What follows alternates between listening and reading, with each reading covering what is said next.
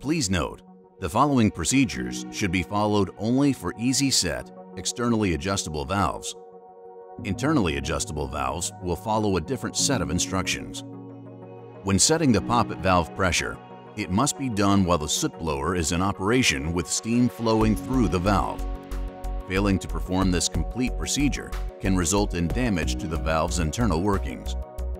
Once you've disconnected the blower's power source, connect your pressure gauge with a pigtail to the threaded hole that's available on either side of the valve body. To unlock the adjustment nut, first lift and turn the lock plate 180 degrees. Then push the key back into the slot with the plate pointing downward. That will lock the packing nut in while you make the adjustments. If the alignment is off, turn the packing nut slightly to allow the locking plate to slip down beside the packing nut. After that, connect your power source and blow steam out of the soot blower. Keep in mind that the valve must be adjusted while the blower is in operation with steam flowing through the valve. Use the pin spanner wrench for easy-set IK poppet valves, or the open-end wrench for Clyde Industries poppet valves to rotate the adjustment nut on top of the spring. Clockwise turns decrease pressure and counterclockwise turns increase pressure.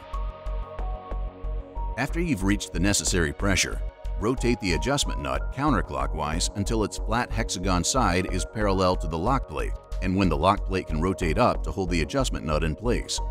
Make sure the lock plate is pointed upwards in its lock position and the key is securely in the slot.